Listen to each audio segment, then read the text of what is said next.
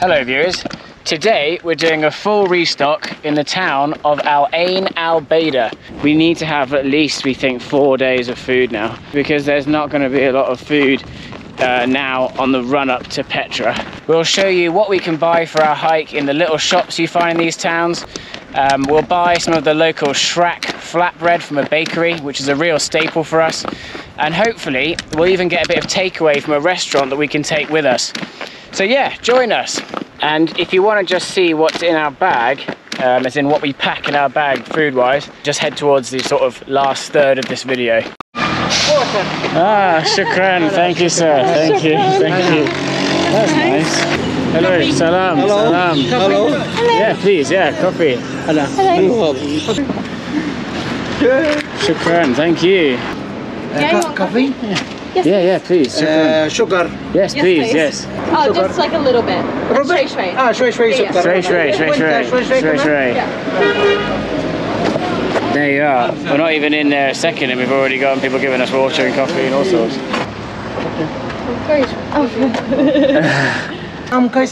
Yeah. He saw me trying to pull down my shorts, that's why. Did he? Yeah, he got Amy to cover up. That's because he saw her trying to pull down her shorts. It's a nice little town. Yes, I'm not wearing any underpants for hiking reasons. To keep things aerated down there and stop chafage. But it does mean that when I come into a town, I have to be a little bit careful when I sit down. Don't accidentally flash one of the locals. Get chased out of the town and stoned if I'm not careful. Cross your legs. Cross my leg. I better cross my legs. What's your name? Grant. Your name? Just Muhammad. Mohammed. we're Australia? Yeah, Australia. and London. London? Yeah. Smoking. No. Smoking. No. Okay. Yeah. Ramadan too? No, we rub it on No. Why? No, No, not Muslim, no. Why? Why?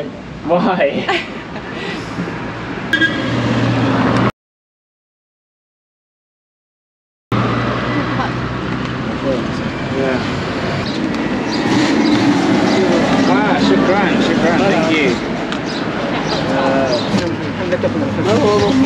No, Really? No. No, come on. I don't know if you saw that. He won't take dinner? it. Yeah. 2 dinner. Okay, good. Okay. He took it, thank God. There you go, he got his £2.50. You can see what they're like. Normally they don't, because a lot of the time they just don't accept money. They run out to you and try and give you stuff. They just often just won't take anything back. No, it's not chocolate. Yes, it's a tamarind. It's almost like a seed and nut. It's sweet. Yum. Chocolate tamar. Oh, chocolate with tamarind? Ah, my bad. Oh, okay. Mixed. That's why it's Very good. Yes. These gentlemen have been very hospitable. Here's your stuff. No, it's okay. It's okay. It's okay. We're good. The coffee was actually banging. You liked it? Shukran. Thank you, sir. Thank you. Unbelievable. I said to them like on the Google Translate, people are so friendly in this country, and I think that's maybe something that we've lost a little bit in our countries in the West. And he was like, oh, thank you so much, really appreciate it. That gentleman back there that we're having coffee with is a policeman, and his friend, hello. His friend was in a car accident, quite a serious one. He's got the shakes, and he said he really banged his head. But what I was just saying to Amy is one thing you notice when you come here is not only are the roads poor, that people drive here a bit dangerously, but literally nobody wears a seatbelt, to the extent that when you're in a taxi, sometimes you can't even get hold of the seatbelt. It's like wrapped behind the back of the chair. So yeah, it's not a surprise that, you know, we bumped into someone who's been in quite a serious car accident. We found the bread dispensary, a baker, otherwise known as a bakery. My little trick, I don't know how much it is, just to show them a handful of change and go, pick your poison. Hello, sir. Can I get three? Thank you. Shukran, yeah. Thank you, shukran.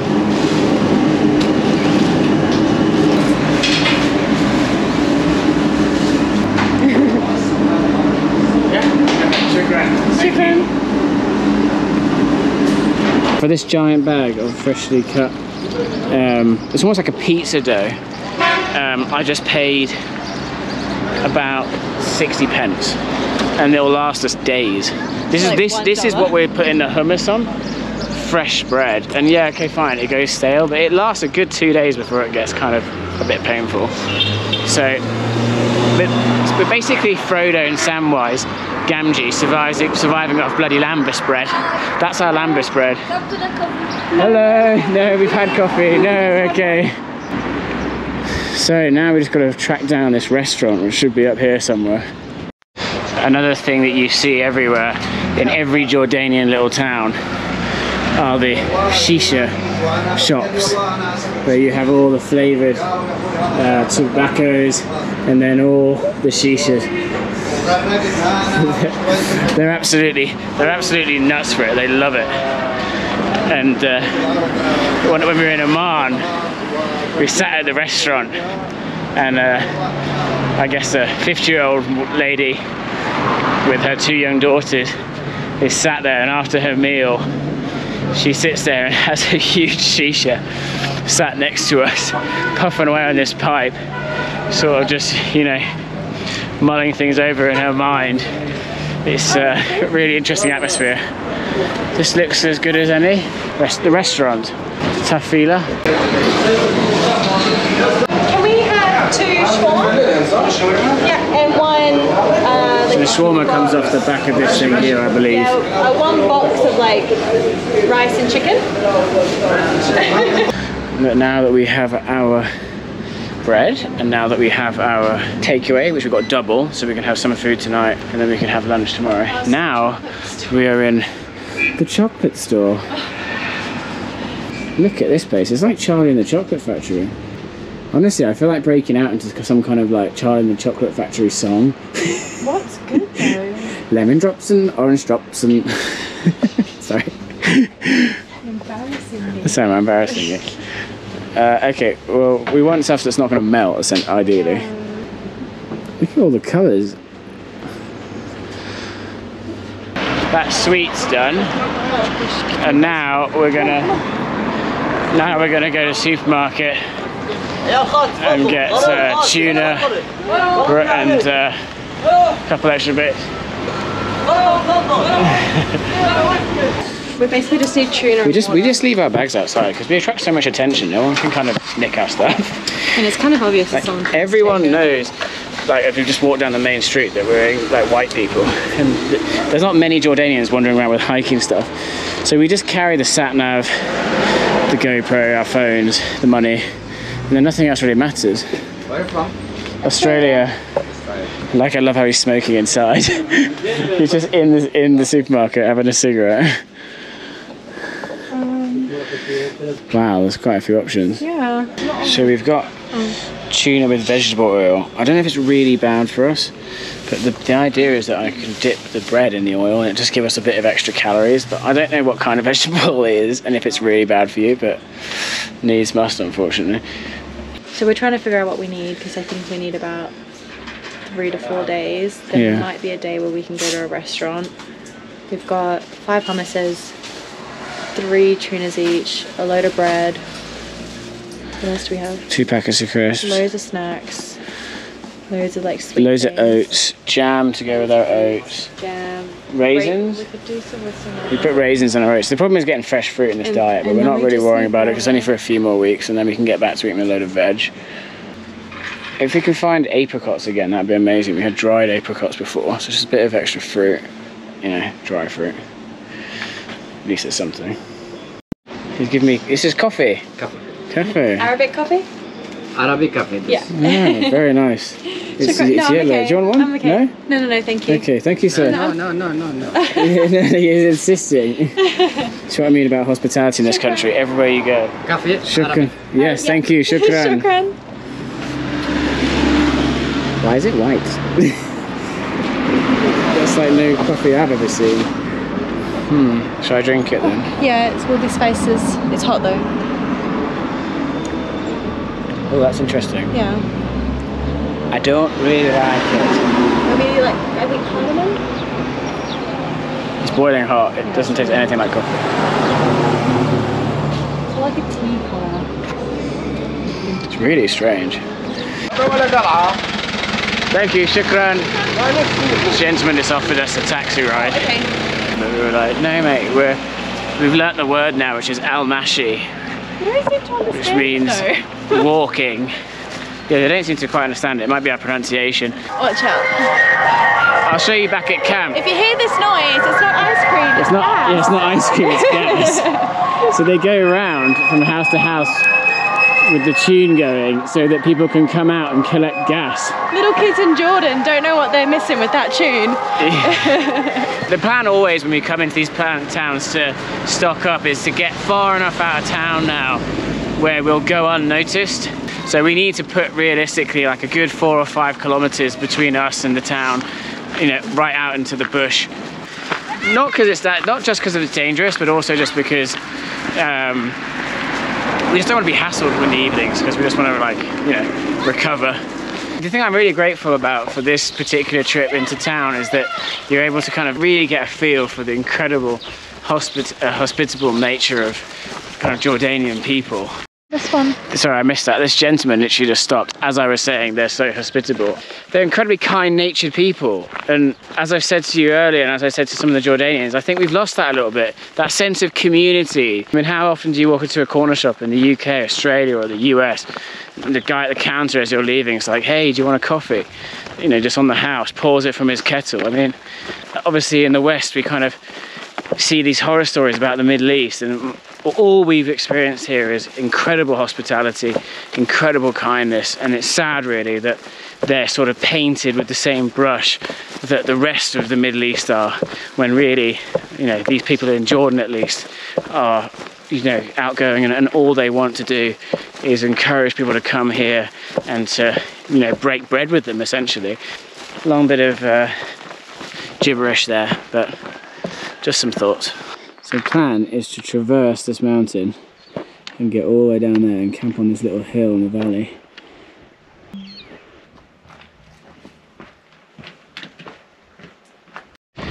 So viewers, as promised, I have laid out all our food that we are currently carrying for the next between 3 and 4 days. We would normally carry this much main food in our bag, but we would not be carrying takeaway food at all. So this is like our standard food that we carry, and I'll start with this.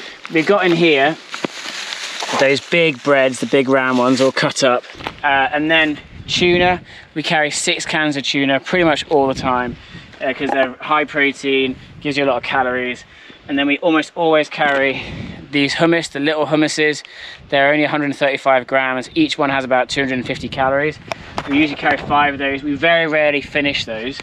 We usually get down to like 2 left. And then if you come over here, Amy, that's about 1.5 kilos of porridge. We put a bit of jam in it for flavor, also emergency calories. And then we carry raisins, which we do as well in the porridge. As you remember, we do overnight oats, so we just soak that all in water. And then cheese isn't something we always carry, but we like to carry it just to make our evenings more interesting. Sometimes we'll have like bread and cheese for dinner sometimes, so that's also a dinner option.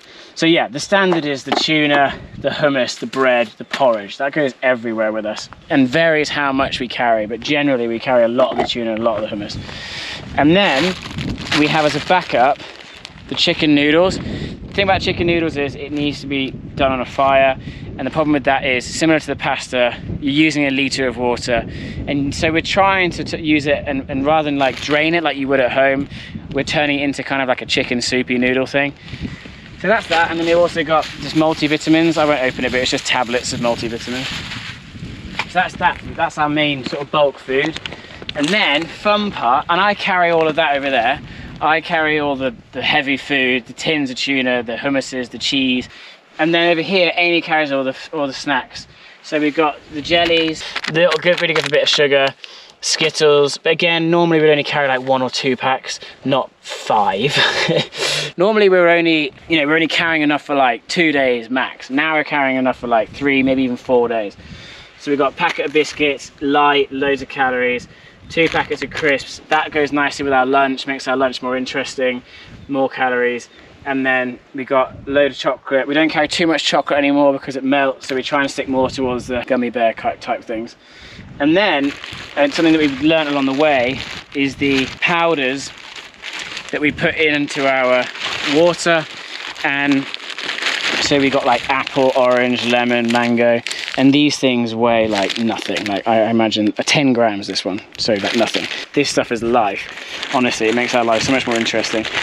Oh yeah, flavour, chemical flavour. It's berry. Oh, that's a good vintage. Is it actually good? It's nice. Mozzie bites. Then we also have oral rehydration salts. These taste absolutely disgusting. They're salty, they're gross, they're horrible. We try and put them in our mouth in one go and just put the powder in your mouth, swallow some water and just get it down you.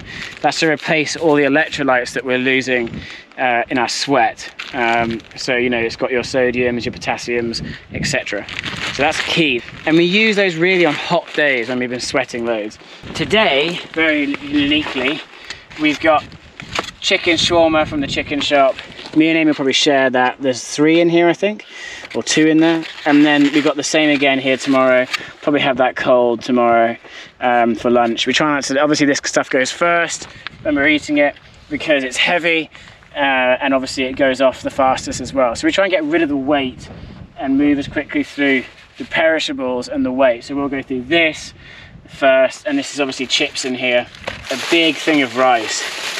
So again, we've got loads of food right now. We'll eat the shawarma wraps, we'll eat the chips tonight, then we'll have the rice tomorrow for lunch. Then we'll move over to this stuff, and then we'll probably eat the cheese first. And then, as you can imagine, like our diet just gets more and more boring until we end up just eating dry tuna on stale bread. That's basically how it works. Does that make sense? Is that okay? Mm-hmm. Yeah, and then water, we're carrying our Camelbacks, which are 3 litres. We've got those full, so we've got 6 litres. They actually carry a little bit more, so they're probably 6.5 litres between the 2 of us, maybe even 7.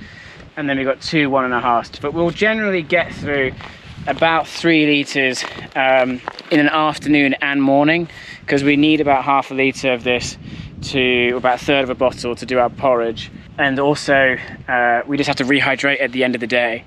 And then we have 3 litres on us to hike that day. But in this instance, we're basically essentially carrying another, I guess you could say, 24 hours worth of water. Sweet? Mm-hmm. A lot of information to take in there. And one more final thing to mention about the takeaway is we would not be carrying this if it was not for the fact that we've just gone through the town towards the end of the day, and the town is 4 kilometers from here, let's say. We never eat this much junk food, like ever. But I think we're getting through, I estimate, maybe 4,500 calories easily. You know, if we're hiking, 8-hour, 10-hour days, in this kind of terrain. And we're finding that having a bit of sugar, I understand, is sort of replacing glycogen in our body, so replenishing us.